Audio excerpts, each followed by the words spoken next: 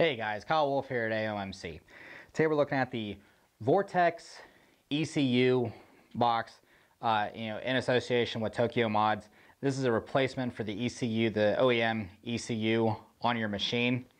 And what this does is this allows more power and more power ranges to your motorcycle. And the main part, the main feature of this ECU box is you can. It comes preset with 10 programs, and you see multiple dials on here, but it comes with 10 preset programs on here, so you can change up the preset based on your track condition, whether it's loam, sand, hard pack, maybe a faster track, slower track.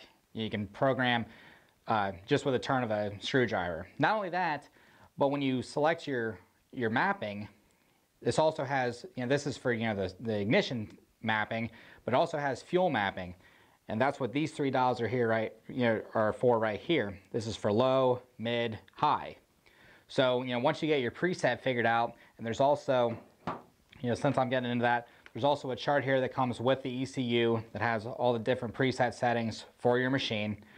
So it has one for your standard one for Enduro type settings, one for sand. So all the presets are described in with the ECU. Comes with a chart.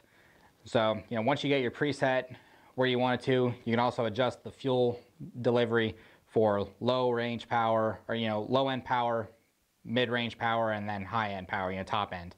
So you can mix it up. You can get it programmed just right for optimum power, as well as fuel consumption. Maybe less fuel on certain ranges in the RPMs. So it just makes it really nice, and mainly just more power and more usable power, more manageable power, so you can kind of get it exactly to where you want to.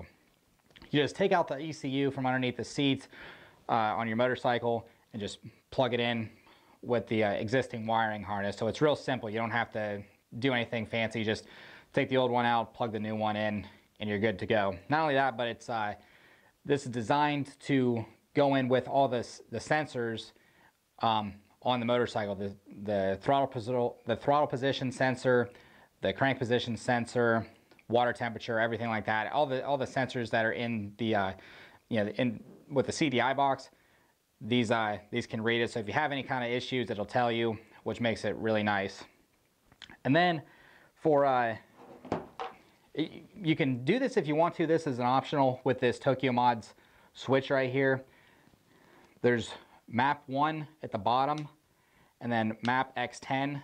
So when you have it in map X10, it goes to whichever position the motorcycle runs on, whatever position you have on the ignition timing on the ECU. So if you have it on position 3, once you throw the switch into X10, it's going to run with position 3. If you switch to map 1, it's going to run on position 1. So if you want to do that, you can. A lot of, when Tokyo Mods and Vortex and other ignition companies started coming out with ignitions, or reprogrammable ignitions for the ECU and the CDIs back in the day, pre-4-stroke days with the 2-strokes, a lot of guys, a lot of race teams would have the switch on, and what it was, they would have a programming for the start, for motocross, and then once they get into that first corner, they'd flip the switch. So they'd put a lot of power in for the start line. As soon as the gate dropped, they'd have all the power they'd want, and then as soon as they got to the first turn, they shut everything down.